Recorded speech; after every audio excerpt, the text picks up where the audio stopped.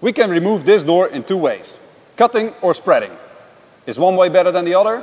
Yes. It depends on your situation. Have you ever heard of the door salsa? This is what happens when you try to spread an open door. It's almost impossible to have good control, but it's a great dance performance. In this video, we're going to show you how to remove doors the smart way. 911, do you have an emergency?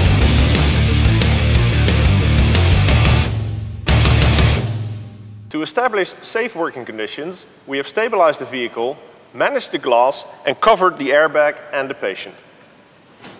To provide good access to the hinges, we already removed the fender. When spreading a door, make sure it's closed. The lock supports the door when breaking the hinges. Best practice is working top down. The door opens like a book, away from the patient.